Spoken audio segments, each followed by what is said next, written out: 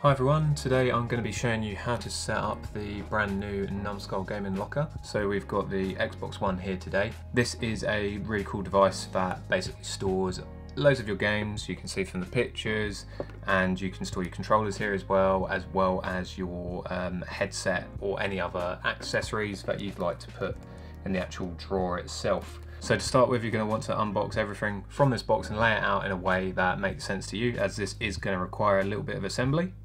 So included in the pack you will have a number of separate pieces as well as a number of screws as well. It will also come with this little micro screwdriver as well. So this is what you'll basically need for your assembly. You'll notice actually, if you take a closer look at some of the pieces, each of these pieces does have a number on, and that will play into the installation today. So have a look at the actual numbers you've got on the item and then pay attention to the instructions I'm going to give you. So once you're actually ready to start, make yourself a little bit of space. So to start with, you're going to want to take section 5, which is the drawer, and you're going to want to place this on top of section 4. So you want to take section 5 and slide it onto this like so. You can see that kind of slots in perfectly. And then after you've done that, you're going to want to take section 1. Section 1 is this side plate here, and that is literally just going to slot on to the side here.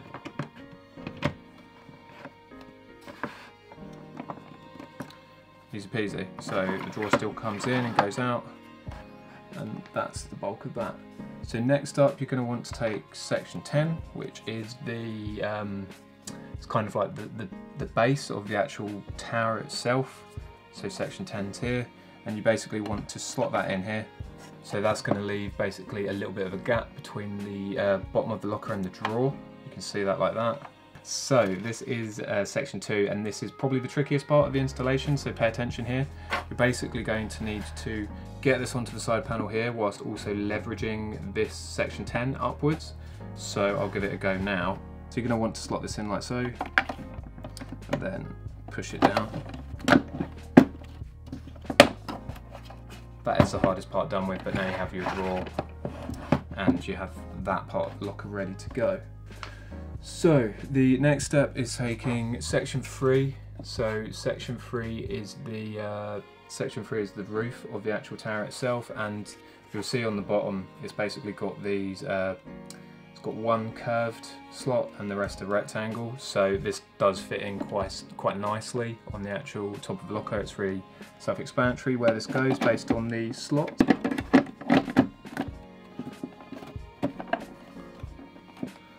So next up is the actual assembly of some of the finer details. Depending on which gaming locker you bought, this is obviously the Xbox One, you'll basically need to take this section now and place it on the top, like so. And then you're going to want to take the screws that came bundled with it and just screw these on. So when that is done, you're going to want to find section 6. So this is actually the left-hand side of the gaming locker door. So you're going to want to take the gaming locker, pop it on its side, and you're going to be able to basically just screw this straight onto the side of the unit.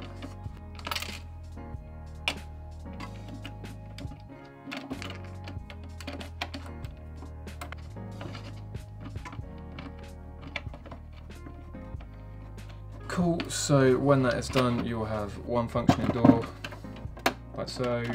So you're just going to want to turn this onto its other side now, and simply just grab the other door and fashion it onto the unit in the same way.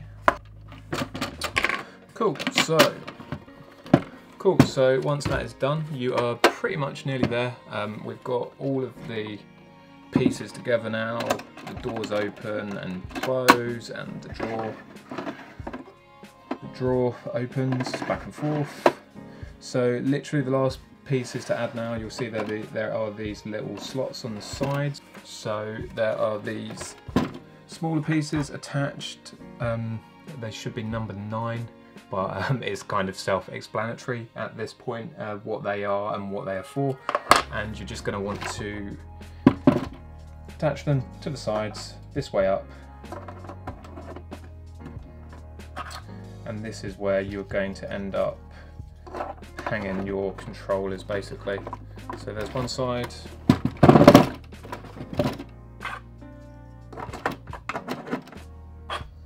there's the other. Cool, and there you have it. So there is the finished gaming locker. You can store any stuff in there. I don't actually have anything to hand, but obviously for now, just going to put the screwdriver in here, tuck it away, and yeah, there is a finished gaming locker. Opens, closes, put any of your games in there.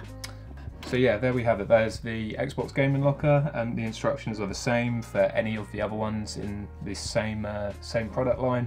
If you have any questions or anything you need additional help with, check out the links in the description of this YouTube video, and drop a comment if there's anything you're really struggling with. That's it from me today. If you want to check out anything else to do with Numskull, just check out the other videos on the YouTube channel. Got lots of announcements about upcoming products, unboxings, all that jazz. But yeah, thanks for watching and hope this has helped.